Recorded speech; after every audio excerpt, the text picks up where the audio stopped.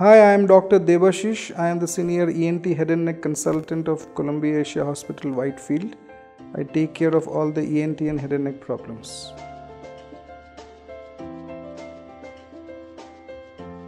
Well, tumor is, as you know, any abnormal swelling anywhere in the body. In the head and neck area, it is very commonly and frequently visible by the patient himself or herself. So tumor can be detected by the patient himself or herself. There will be an abnormal swelling anywhere in the head and neck or in the face area. Whenever there is some abnormal lump or bump or swelling in the head and neck area, don't ignore it. Please come and get it checked by our ENT and head and neck specialists, and they will take you forward to diagnose the condition.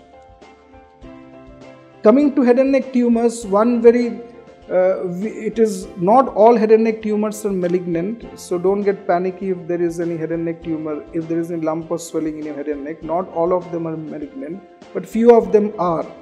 Basically, head and neck cancers we see quite often in patients who have been chronic smokers, chronic alcoholics, or addicted to other betel nut, pan and chewing tobacco. And also some lifestyle diseases can also cause head and neck cancer. Mainly it is seen in chronic smokers and people who take large amounts of alcohol on a daily basis, and people who chew betel nut, pan and other chewing tobacco. Head and neck cancer, it is mainly affects your throat, inside the throat. You won't be able to see the pathology. The symptoms are sometimes confused with commonly occurring symptoms like chronic cough, change in voice, sometimes blood coming out of your cough. Any cough which is persisting for more than 6 weeks, please take note of it, go and show your doctor. If there is blood coming out of your cough, don't ignore it. If there is a change in voice which is not subsiding with medications beyond 2 to 3 weeks, please don't ignore it. There may be some malignancy which is developing inside your throat. Head and neck cancer, well, any malignancy, what we say, we don't talk about cure rates, we talk about longevity. How much of life we can give you once the cancer is detected.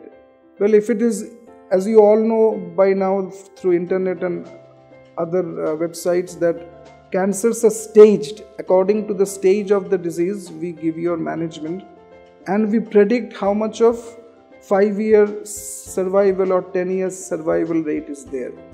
So if you come in an early stage, in stage 1 with adequate management, you have an excellent chance of 80 to 90% of 5 to 10 year survival in head and neck cancers. It is not true with any cancer in the body. I am now speaking only about head and neck cancers. But if you come at a stage of 3 and 4, obviously your longevity we cannot predict a longer period. The 5 years survival may be less than 40 or 50%.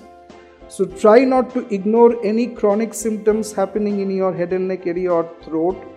You show your doctor. If it is malignant, we can start the management as soon as possible and your longevity will be increased.